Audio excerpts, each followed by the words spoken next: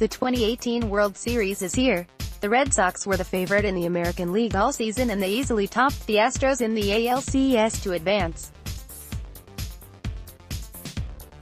Meanwhile, the Dodgers defeated the Brewers in a 7-game NLCS to reach their second straight World Series. The Red Sox and Dodgers will open the 2018 World Series on Tuesday at Fenway Park. Here are 3 storylines to follow. Can Kershaw, Price change the narrative? Clayton, Kershaw and David Price have long been 2 of baseball's best pitchers. While they've each had bright spots this October, both have been mediocre in the playoffs throughout their careers. They could change that narrative in the World Series. Kershaw entered this postseason with a 7-6 record and a 4.35 ERA. He threw 8 shutout innings in the NLCS and 7 innings of 1-run ball in the Dodgers' Game 5 NLCS win over the Brewers. He also pitched a scoreless 9th inning in their Game 7 victory. But Kershaw did surrender 4 earned runs and took the loss in the series opener. On the other hand, Price, who has a 3-9 career postseason record, was tagged for 7 total earned runs in his first 2 2018 playoff starts before he threw a 6-inning, 3-hit gem in Boston's ALCS clinching Game 5 win over the Astros.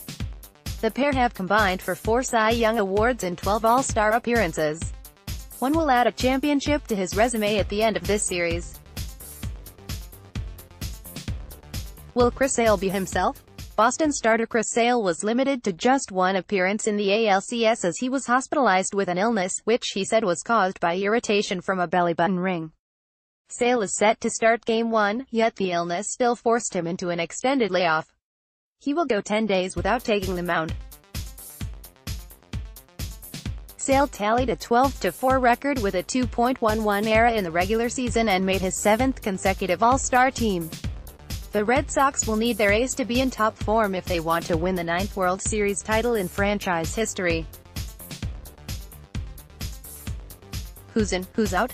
The Red Sox will have to make some crucial lineup decisions when they play at Dodger Stadium. Boston will not have the benefit of the designated hitter in the National League Park, meaning it'll have to take one of its big bats out of the lineup. Martinez, an American League MVP candidate, typically serves as Boston's DH, but manager Alex Cora said he'll move to the outfield for road games in the series. That means the Red Sox will either have to bench Jackie Bradley Jr., the ALCS MVP, or Andrew Benintendi, who slashed .290, .366, .485 in 148 regular season games. The Red Sox are also considering using star Mookie Betts at second base, where he played in the minors.